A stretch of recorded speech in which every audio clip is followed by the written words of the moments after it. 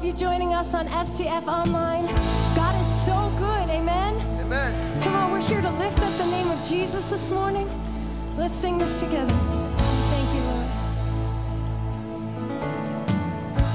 Let's sing this. I love you. Oh, your mercy never fails me. All my days I've been held in your hands. From the moment that I awakened until I lay my head, oh, I will sing the goodness of God. Come on, let's tell him he's been faithful. And all my life you have been faithful. You have. And all my life you have been so, so good. With every breath that I am able, oh, I will sing of the goodness of God. I love your voice.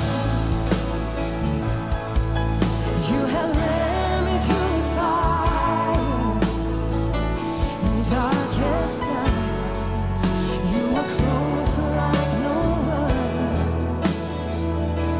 I've known you as a father. I've known you as a friend. And I have lived in the goodness of God. All my life, and all my life you have been faithful. You have, and all my life you have been so, so good. Yes, with every breath that I am able, oh, I will sing of the goodness of God. Yeah, sing it out. 'Cause your goodness is running after, it's running after me. It's your goodness is running after, it's running after me. With my life laid down, I surrender now. I give you everything, yes. 'Cause your goodness is running after, it's running after me. Your goodness is running after, it's running after me. It's your goodness is running after, it's running after me. With my life laid down, I surrender now. I give you everything. Your goodness is running after, it's running after me. So good. Sing it. And all my life you have been faithful. And all my life you have been so, so good.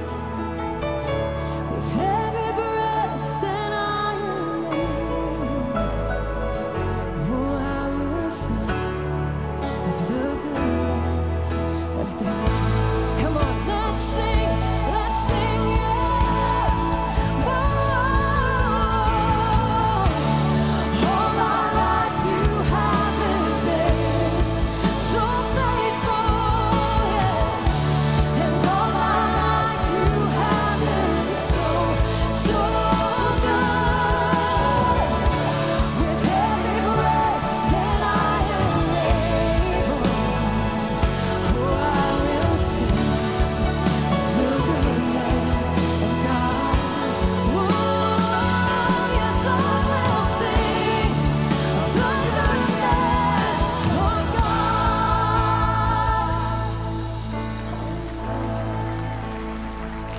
Sing it out. And all my life you have been faithful. That's right, church. Lift up your voices. And all my life you have been so, so good. With every breath that I am able, oh, I will sing of the goodness of God.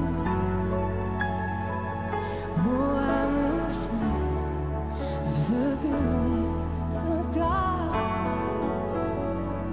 Yes, I will sing of the goodness of God. Oh, we thank you. The Bible says it's because of the Lord's great love that we are not consumed. His compassions never fail. They are new every morning. Great is his faithfulness. Just want to encourage you this morning, just push every distraction aside. This is a time for you to pour your heart out to the Lord. He cares for you. He loves you. He's drawing you deeper into his presence. Let's not rush past this moment.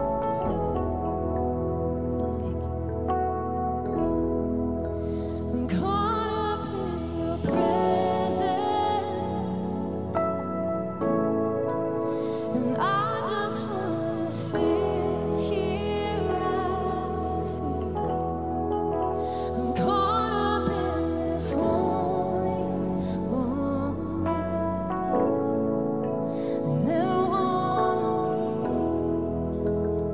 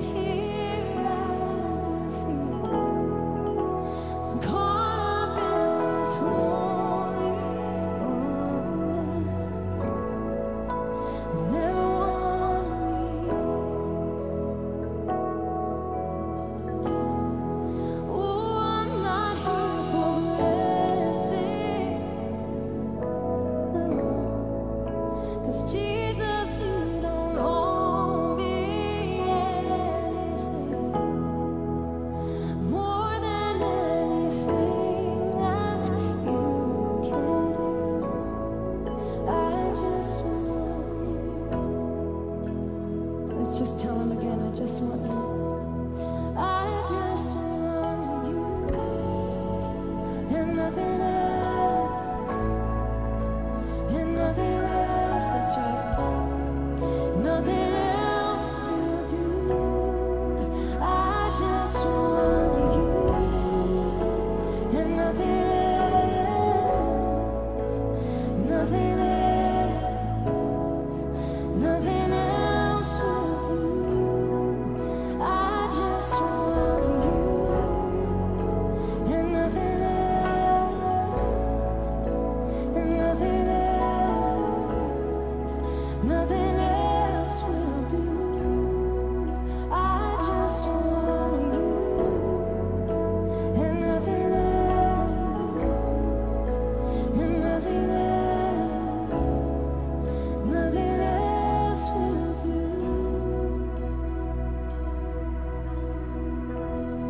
You're all I want,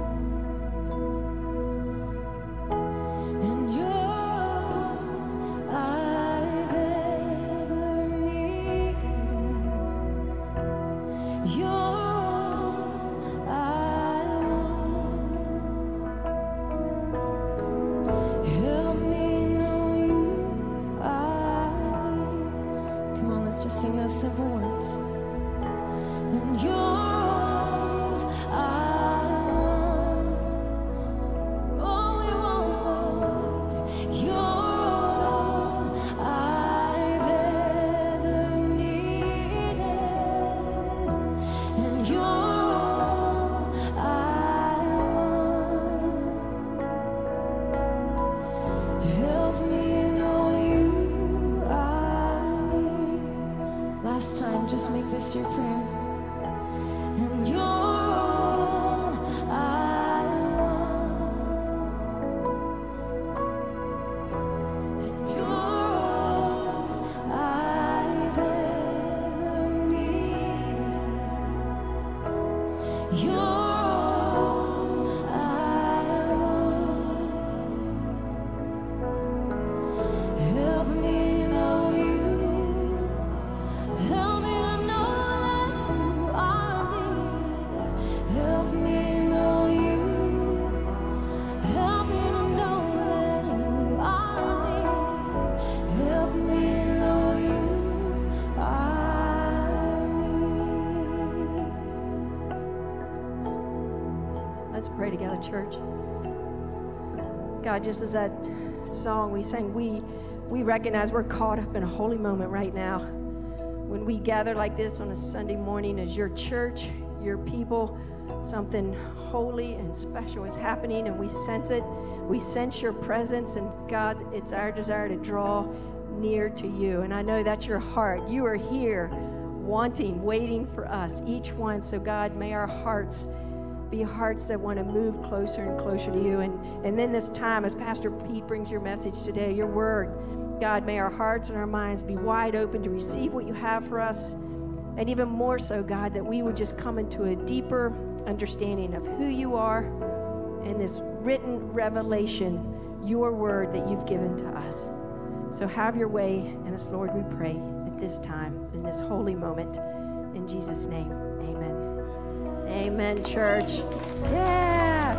You can go ahead and take a seat and say hello to somebody sitting nearby. Give them a fist bump or a handshake or a hug or a wave or whatever option. You have many options there. We want to welcome all of you this morning, whether you're in person or online. So good to be worshiping with you this morning. I want to welcome some gals from Messiah College down here. So excited. Got to meet them in the bathroom. It's a great place. It's a big bathroom, so we can do a lot of socializing there. So good to be with you today.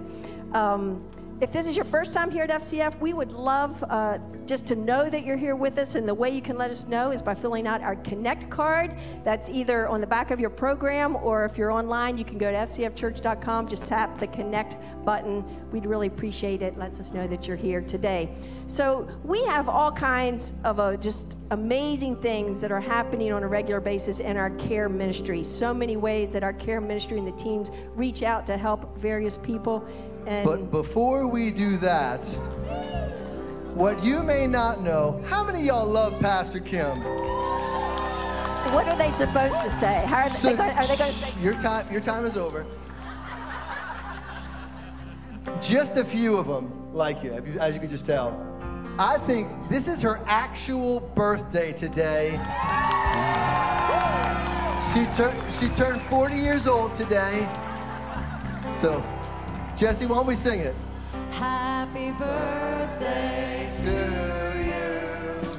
Happy birthday to you. Birthday, Pastor Kim. Happy birthday to you. I just stand here. It's important that you hold all of this while you talk, though. Okay. You gotta Okay. keep going. now. Okay. And farther forward into the light, right there. Instead. Thank you. This is not a surprise because it's the second service. So we did this once. Nevertheless, I am just as grateful. So thank you for these. Thank you, everyone. So I was telling you about our wonderful care ministry.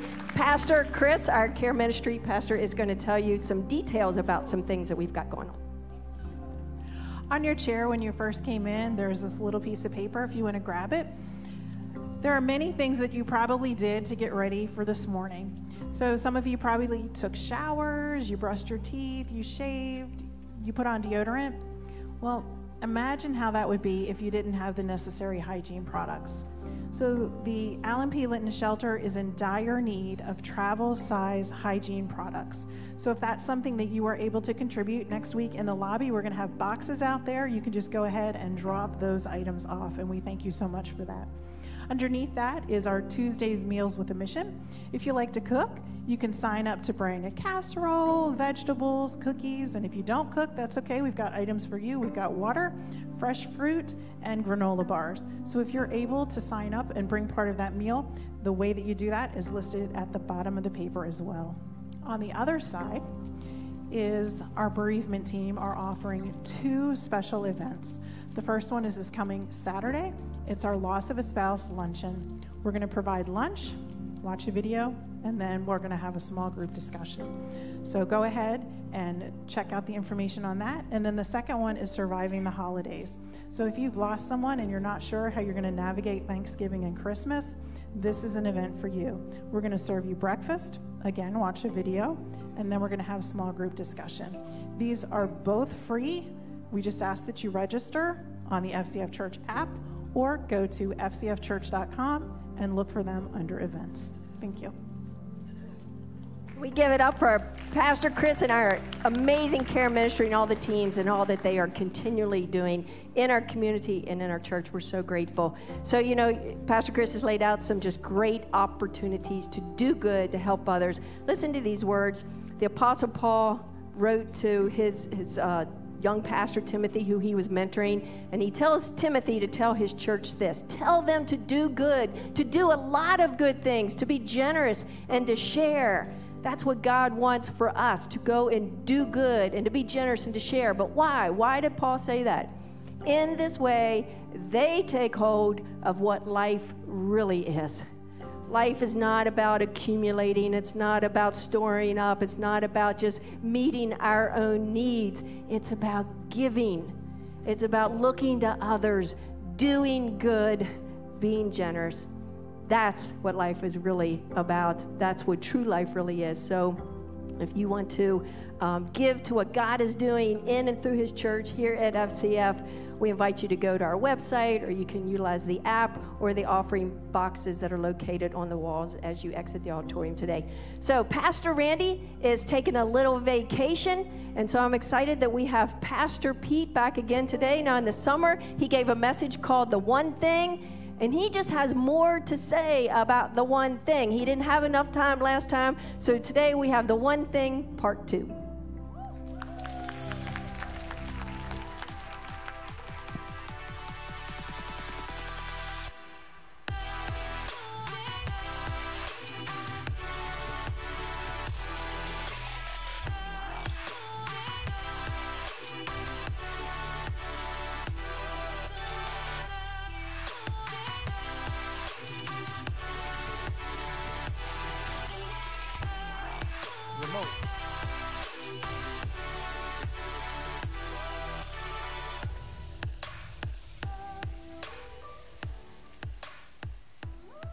Well, good morning.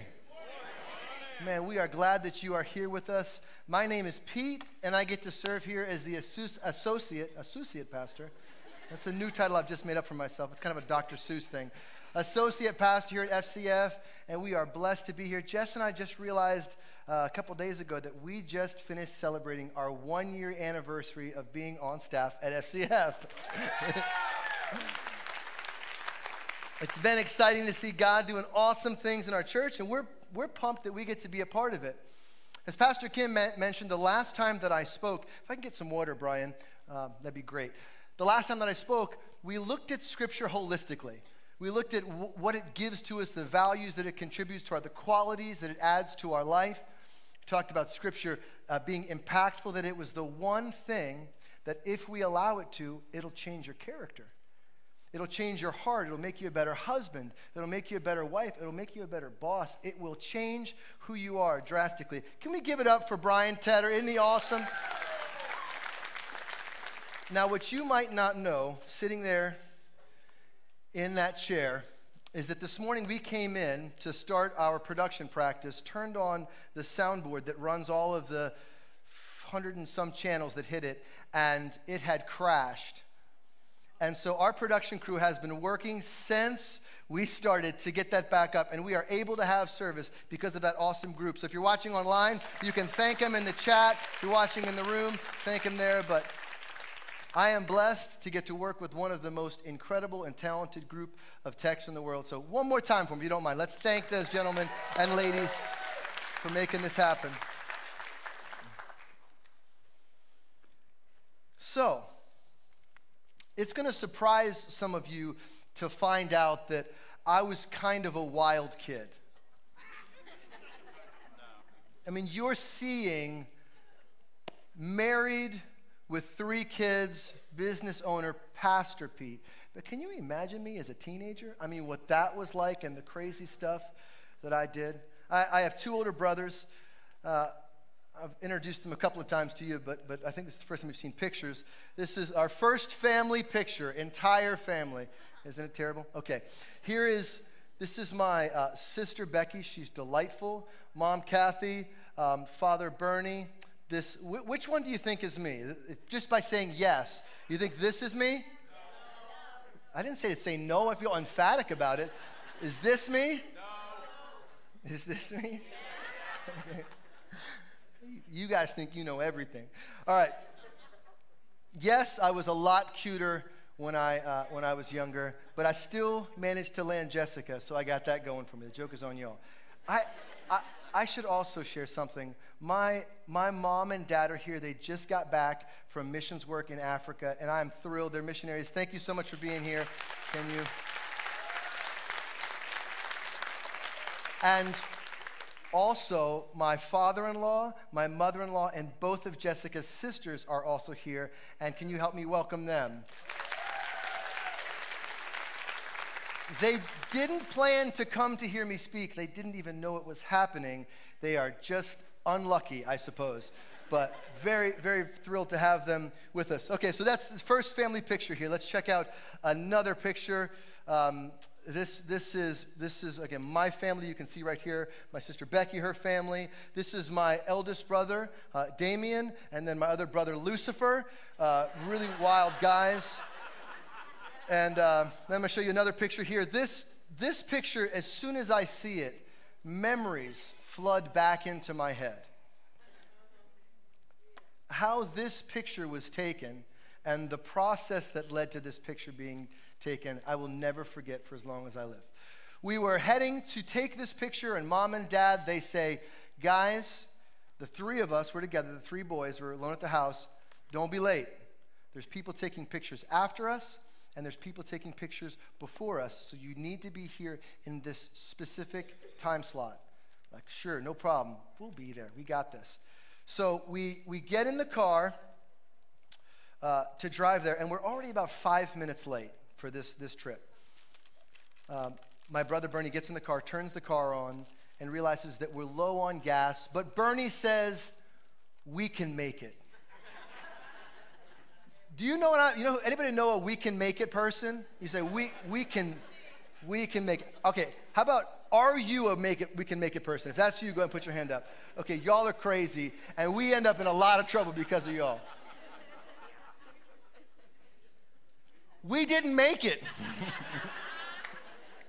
We're driving westbound on I-64. For our Virginia friends watching online, westbound on I-64, right around the J. Clyde Morris exit. And we're driving probably around 55 miles an hour. And the car putters out. It was not a great car. It was a 1981 get out and give me a push hoopty. It was terrible. And but Bernie's like, my oldest brother says, we can still fix this. The exit's right there. All we got to do is we just push the car off the exit, get to the gas station. Once we get to the gas station, we'll fill it up. We'll be a little bit late, but Mom and Dad will never be the wiser. So we open the doors, and we're just like waiting because we were going at a very safe speed, Mom. We managed we're waiting for the car to slow down. So we're driving, waiting for the car to slow down, driving the car. And my brother, I think trying to be funny, says, "Go." Now, he was joking, but at the time, I didn't know that. So I opened the door to the car, and I hopped out. We were still doing somewhere between 25 and 30 miles per hour. Now, a very athletic human can run about 26 miles per hour. And don't get me wrong, I'm in my prime right here. I mean, this is I probably had like some six-pack going on there. But apparently, you don't really start at that speed. You kind of build up to it. That was my problem. Otherwise, I was good. They say that in an accident, everything slows way down. That was not my particular experience in this moment. Things seemed to move very, very quickly. And I was rolling down I-64. I wasn't in the car, but I see my brothers just kind of staring at each other. I can imagine, like, no, what's just happened? But as I'm come to a stop, I look up, and I don't see brake lights.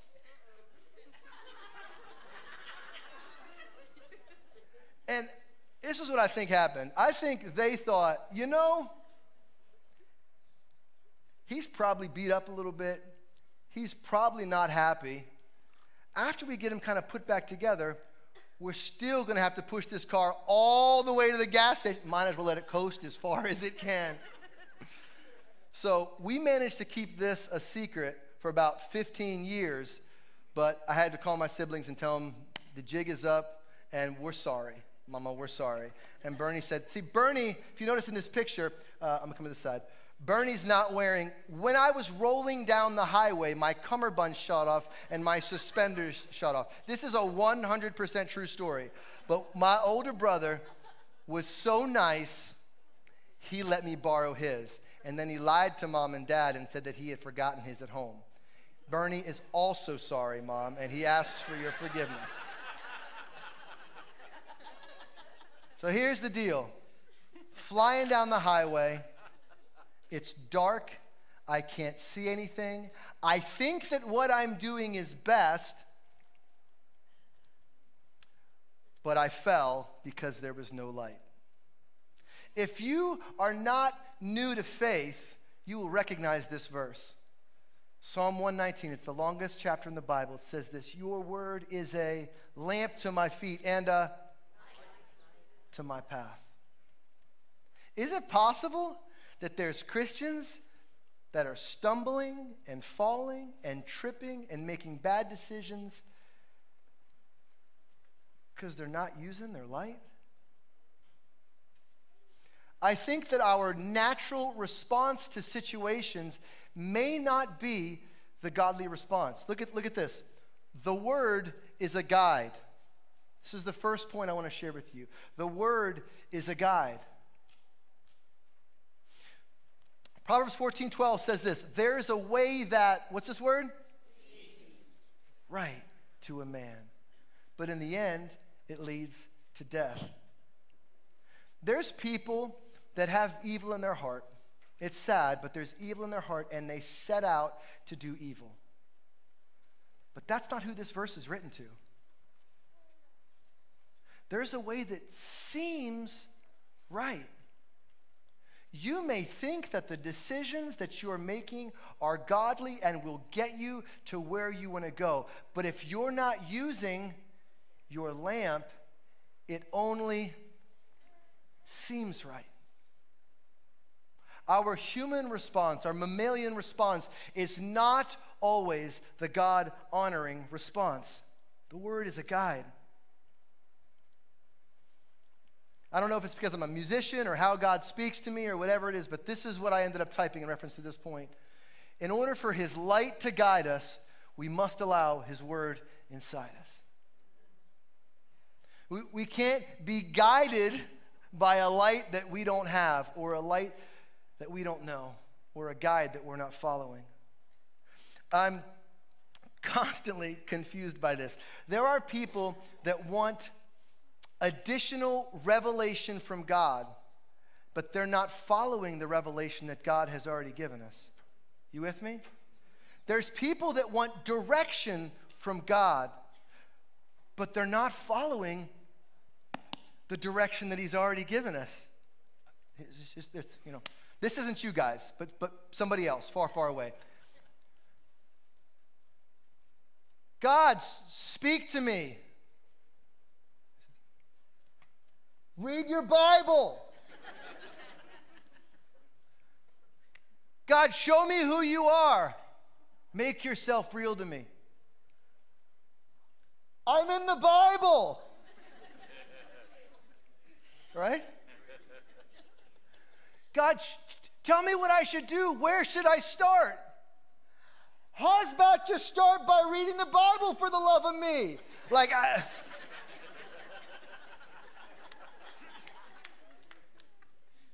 you want another step from God, but you're not doing the step that he's already called you to.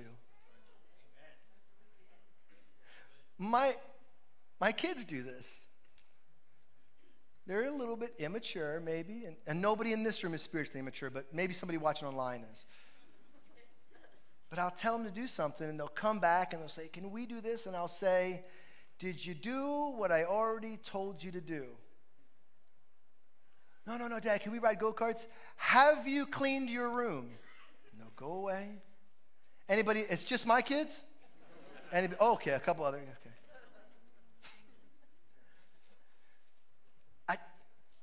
I'm not God, but he's saying to you this morning, do what I've already told you to do. And in case you think that this instruction from God is him just trying to lord over you or control you or like manipulate he's just got stuff for me to do because he wants, it's not that at all. I want to paint a picture for you real quick in your head. This book is truth, it's revelation, and it is life-changing. Is there a chance that the next season of your life will require additional revelation? Is there a chance that there is truth that you need that you will find in this book, but you are not ready for that season because you haven't read your Bible? It'd be like my kids saying, Dad, can I drive the car? I love you, but you're not ready. Once you take your test, you get the license, and we'll work with you, and you can. But some of you want that next guy. I want you to take me here. We're going to do this. I'm going to take on the gates of hell with a water pistol. We got to read our Bibles. Amen? Say, the Word is a guide. The Word is a guide. That's good. That's good. In first service, I changed this in the middle of it. It used to say, it's difficult to know God's will when you don't know God's Word. And I changed it to, it's impossible to know God's will when you don't know God's Word. This is the guide. This is the manual. And he wants us to start here. And once we've done what he's already asked us to do, then he'll open the next door. Have you ever been in a situation where you thought to yourself, man, I just wish I could understand what's going on? I just don't understand what's happening right now. This is another passage from Psalm 119. It says this. 130 says, the unfolding of your words gives light. It gives to the simple. Are there any parents out there that you'd say, you know what, man, I would like some wisdom. I would like some guidance. I'd like some understanding in reference to raising my kids. I'll put my hand up. Are there any husbands out there that you'd say, you know, I would love some wisdom. Careful. I would love some wisdom in my marital relationship. Not me and you though, babe. We're good. I got you. Like, okay, true story. I have no idea what she's thinking like 90% of the time.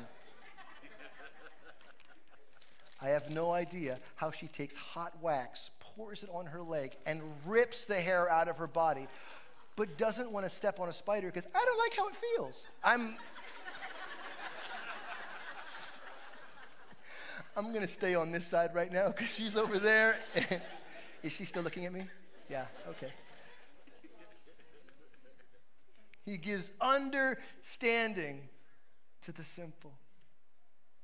That's got to be our heart, got to be our desire. So you may ask, so the word is a light. Will the word reveal to me every step that I take? Because if it's just that simple, you know, the answer is no. There are times that the word will not shine a light on your path. But when it comes to our walk with God, trusting and following, we walk by what? Not by. So watch this. So how do we build our faith? If we need faith at times to take a step that we can't see, how do we walk by faith? Faith comes by hearing, and hearing by the. Just once, I would love to answer a phone during a service, whoever that is. Faith comes by hearing, and hearing by the word of God. At times, the word will illuminate your path so you can see your next step. Other times, the word will build your faith to take the step you can't see. At times, you will have to take a step that you can't see. And when you are fully convinced, the word faith, we walk by faith and not by sight, is the word pistis. If you're new to FCF, maybe new to you, but if you've been at FCF for any amount of time, pistis means trust, belief. You can become so convinced and so trusting in God that you're able to take a step in his direction because you know his character, you know his nature, and you know that he will guide you. We walk by faith and not by sight. The word is a guide. 2 Timothy 3:16 says this. This is one of my favorite scriptures. It says, all scripture is, what is it? Inspired by God and is profitable for teaching, for reproof, for correction, and for training in righteousness. This is a scripture often used to establish the authority of scripture. It's a proof text, very commonly used. This word, some of you already know it. It's theopneustos. Theos meaning God, pneustos meaning breath, air, or wind. It's pneustos is where we get our English word pneumatic. If you're working with like pneumatic tools, if you have an inflammation in your lungs, you would have pneumonia. There you go. Yep. The NIV translates this verse this way. All scripture is God-breathed. Let's just do this real quick. This will be fun. I think all of us can use this. I'm going to do it first, then you follow me.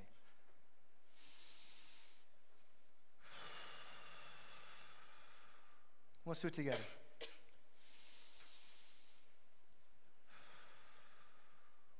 One more time.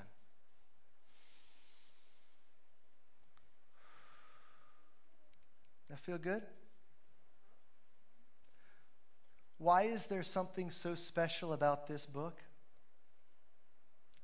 It's the breath of God. It is God-breathed. So we've talked about Scripture being bread before, and how long can you go without food? 40, 80 days maybe. Me, 15 minutes max. How long can you go without breath? Minutes. Minutes only. Second point I want to make, just two this morning. The Word is God-breathed. The Word is a guide, and the Word is God-breathed.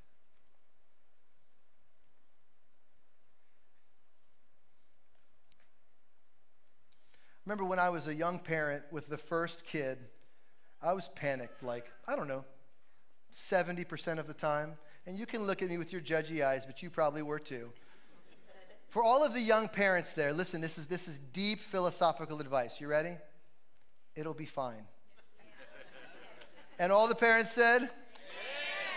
It's going to be fine. You ain't got to panic. It'll be all right. There's a lot of, right now, people all, I'm not saying there's not a virus. I'm not saying any of that. Don't send me emails. I'm not saying any of that. I'm just saying, whatever you do, do it in faith. You get the vaccine, get it in faith. If you don't feel like God wants you to do that, I'm not saying you should get the vaccine either. If you want to email me, it's randyg@fcfchurch.com and send. I would go in my son's room and I would get my ear right down by the crib. I'm like, oh, he's breathing. He's good.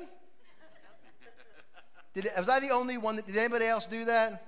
Okay, you go in, you're like, I can't tell. We're looking at the see, parents, my parents didn't have this, but now we have like a screen where you could literally look at your kids, and I'm looking at like close. I'm like, Jess, can you see it? Like, is his back moving? I can't tell if his back is moving. He's not breathing. We got to go, Our parents, they just close the door. He'll cry himself to sleep. They'll be fine.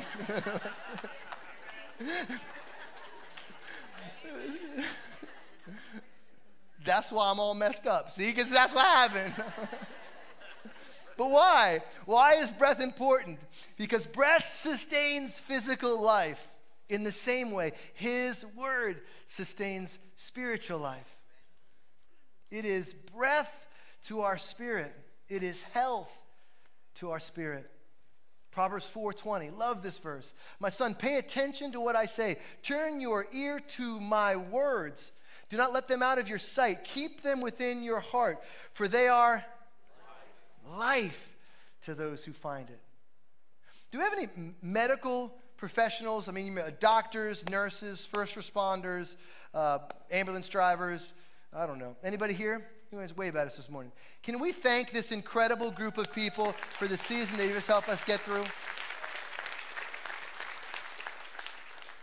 You can ask any of these people. If they show up at an accident and someone has a broken leg, a broken wrist, but they're not breathing, these two things don't matter. Because if you are not breathing, come on, what's happening? You are dying. Is it possible that there are Christians who are dying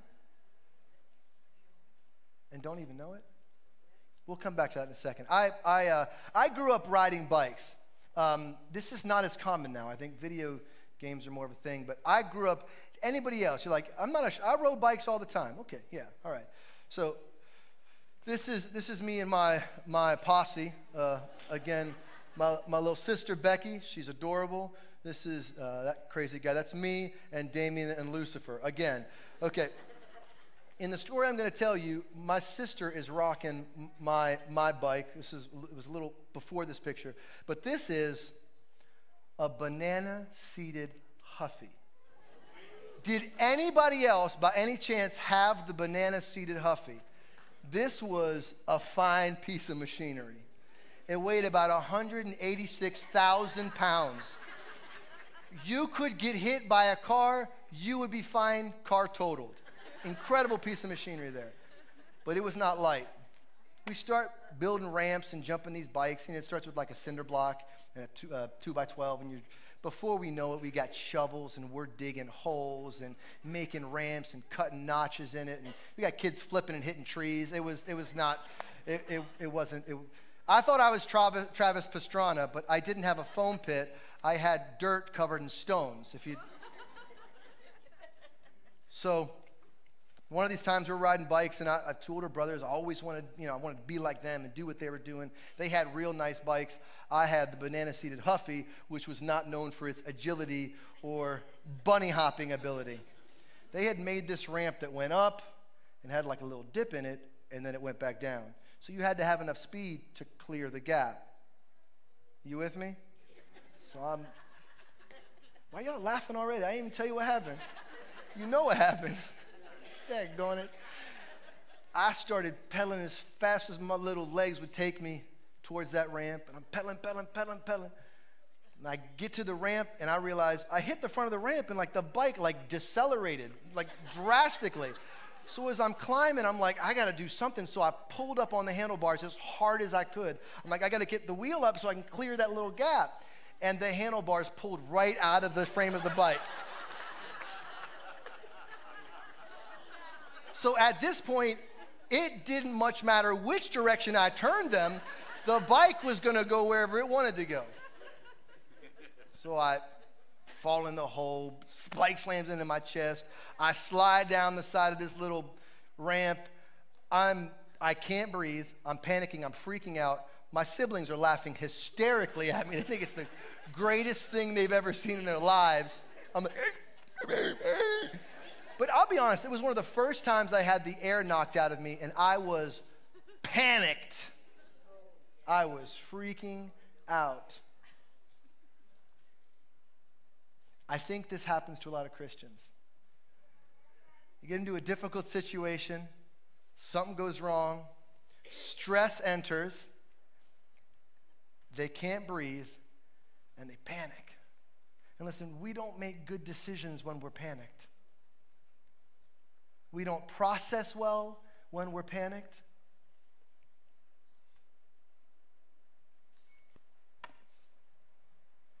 Have you ever been to a location where it was maybe a little higher up, an altitude, and the air was thinner? Anybody? Yeah. You're fatigued and you don't feel great. You're kind of tired, and you don't move very fast, and you're certainly not at your peak intellectual state. But what happens if you stay there for a while? Anybody know? If you stay for a little while, you can actually acclimate to it a little bit. You can get used to it. This is what happens to us, is too many Christians have adjusted or acclimated to the lack of biblical oxygen in their lives. They've just adjusted to, this is how it's going to be. I'm busy. Like, I got stuff I got to do. I got stuff I got to do. I don't have time for this. So you started reading. Maybe the last time I spoke about this, I loved seeing all the posts on social media and people messaging me and telling me, man, that's the greatest thing you can do, is to feel like people are responding to what you're saying. But statistically, there's a chance that you read your Bible for 2 or 3 weeks and then you just stopped. I've done that before. I adjusted to the fact that it's just a little bit less spiritual oxygen in my life. There's a little less Jesus inside of me. I mean, maybe there's a chance that when we interact with Christians, or maybe I am that Christian. Maybe we are those Christians that, we don't have a clear picture of what God looks like, or we have immature faith, or the things that come out of our mouth and the things we post on social media don't look like the things that would be attributes of a follower of Christ? Is it because there's a little less Jesus in us? There's a little less spiritual oxygen? Because even if you stay at that specific elevation, it's still not, even though you adjust, it's still not good for you. something else can happen. As I was talking about this message, and I was talking with a buddy, a friend named Alan, who's an air traffic controller, who's been at FCF since the high school, since way back in the day, an awesome guy. We're hanging out in my driveway talking, and I wasn't trying to be morbid or anything, but I said, have you ever, I love aviation. I think aviation is incredible, the physics that surround it, and so I'm talking about his job, and I said, man, have you ever lost a plane? Have you ever been like navigating a plane, landing, taking off, navigating it somewhere, and like the plane has an accident? He says, yeah. And I said, well, what happens? He says, the most common thing that happens is something called hypoxia. Have any of you heard of this? This is what hypoxia is. We need oxygen in our bodies. Mostly with not commercial planes, but smaller general aviation planes. If they get too high, or if the cockpit depressurizes, there's not enough oxygen, you start to die, but you don't even know it. You get to a place where you get a little bit confused, and he says it's like sad. I was talking with another friend who's a pilot right between services, and some of you remember Payne Stewart. Do you guys remember that? This is what happened to him. Cabin depressurizes, and the air traffic controllers are telling him, you got to get lower. You got to get some oxygen. But they watched his plane fly and fly and fly until it fell out of the sky. If the plane is low enough, it'll fly into a mountain. But there's this sense of euphoria that hits you right before you go unconscious. There's a chance that you feel okay right now. You're thinking, I feel fine. I actually feel pretty good. But you could be dying spiritually. Hypoxia will kill you. I do want to share something that I think has the potential to upset some people, and that is definitely not my intention. I don't think it was the intention of Jesus either, but he did from time to time. I'm going to share something. I want you to stay with me. I want you to hear my heart in it. Is it possible that Scripture is a means to an end? I'm like, what do you mean by that, Pastor Pete? What if the purpose of Scripture, do I believe that this book is a guide? Yes. Do I believe that this book is breath to our spiritual body? Yes. Do I believe that it's a foundation? Yes. All of these things I believe this book will give to you. But what if there's more to it than that? What if I told you that our goal in reading the Bible was to take the Bible and look through the pages to see Jesus? That we have to get to a place where it's not just words on a page, but it's the character and the nature of God, and that we look through it and see Jesus. Think about it like this. Like you have this present that God has given you, and it is a gift. It's an incredible gift. And you tear the paper off of it, and you look at it, and there's truth written all outside the box. Like, man, this box is life-changing. There's truth in here that I never would have known. And it's written all over. Man, this box is beautiful. But you never actually open the box and get to the greatest gift. That's the character and the nature of Jesus.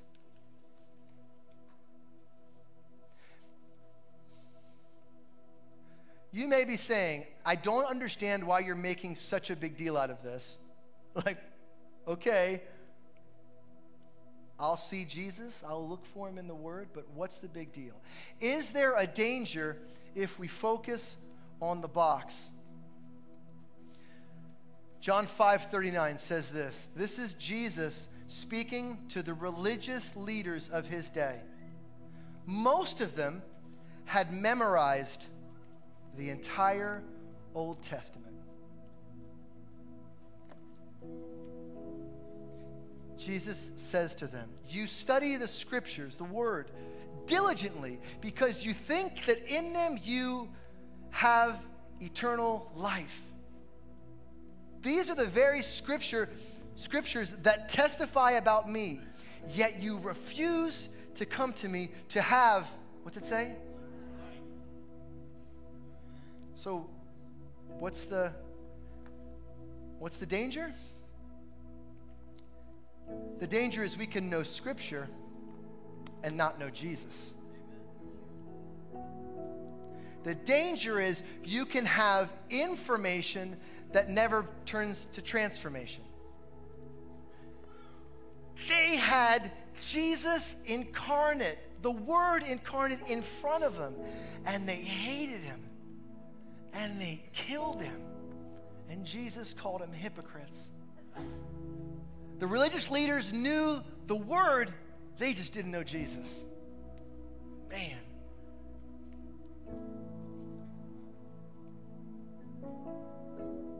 Hypoxia is dangerous.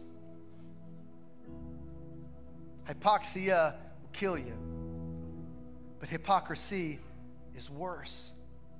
This is why. Hypoxia will kill you. You ain't got enough Jesus in you. You ain't got enough air in you. God breathed. Hypocrisy will drive you to hurt or kill others in the name of religion. And for some of you in this room, or some of you watching online,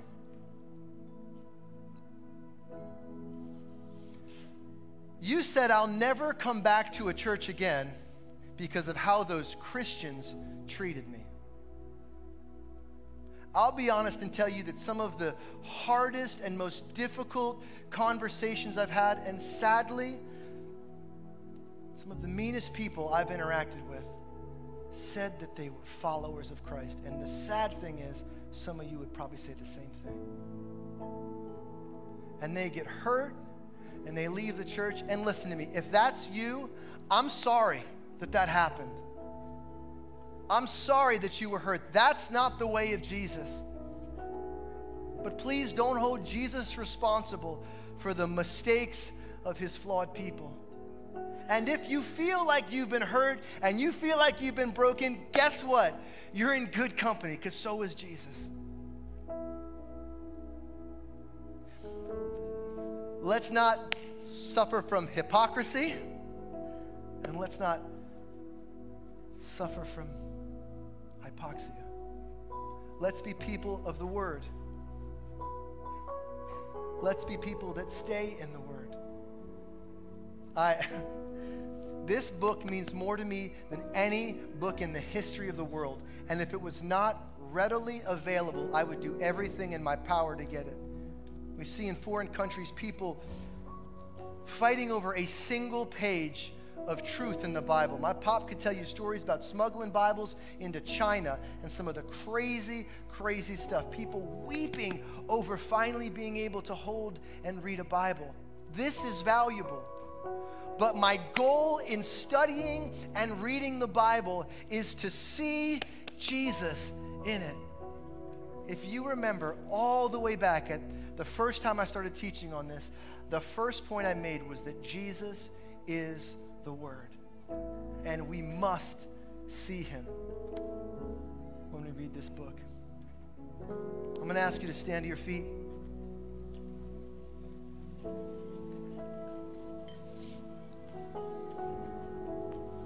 There's one more slide I want to show you. One more thing I want you to write down or keep in your head, and it's this. Reading the Word is a step towards God. Seeing God in the Word will lead you to a transformational trust in your Creator. Every single one of us needs to be taking a step towards God. Every single day, a step towards God, a step towards God, a step towards God. But when we start to see God in the Word, when we look at the character and the nature of Jesus, and we say, God, I trust you with my life. Like how you have handled the power that you have is beautiful. You made yourself vulnerable. Vulnerable. Be a good title for a series, I think. He made himself, he used his power. So when I see him, when I understand him, when I see him in the word, there's nothing I want to do but trust him. It changes your character. And that's what true faith conversion looks like. It's God, I trust you, and every day of my life I'm going to follow you. I'm not going to heaven because I parroted a prayer. I'm going to heaven because I trust and I follow, and I trust and I follow. Come on, that's what it's all about. You don't have to close your eyes, you don't have to bow your head, but just want you to focus on yourself. One of my favorite communicators always says this, and I think it's so important. In this moment right now, what is God saying to you? Like you're gonna leave and our heads already start going other places and we gotta beat the Methodist, the Chick-fil-A and all this stuff. It's closed, I'm sorry. But in this moment, now y'all are hungry for Chick-fil-A. Sorry about that, my bad. But in this moment, just quiet everything else. If you need to, close your eyes and say, Father God, what are you speaking to me in this moment? What are you saying to my heart? How do you want me to be different?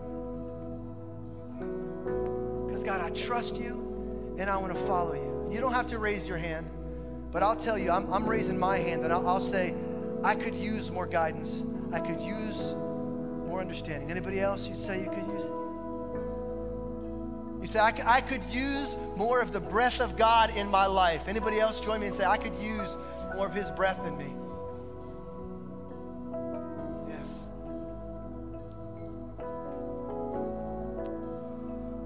It's our heart that we would get to a place where we say, God, I just want you. I want you more than anything else. And nothing is going to stop me from getting it. So I look into your word. I breathe you in. And I'm changed. Just sing it. I just want. Would you sing this with us? We'll sing it out. Nothing else will do. I just want you, and nothing else, and nothing else, nothing else. Come on, sing that again. I just want you. I just want you, and nothing else, nothing else, nothing else will do. I just want you, and nothing else, and nothing else will do. Heavenly Father, I pray that we would see how desperate we are for you, Lord. God, that you want to guide us, you want to direct us, you want to make our path straight, you want to give us faith to take the steps that we can't see, and you want to put your word as breath in our spirit, health to our body. God, I pray that as we leave this place, we would leave changed. We would make a decision, God, to get into your word and not to stop, to develop a habit consistently, and then that we would see you in your word every time it's opened. Every time it's open, God, that we would look for your character and your nature, and that it would push us to a place where we trust.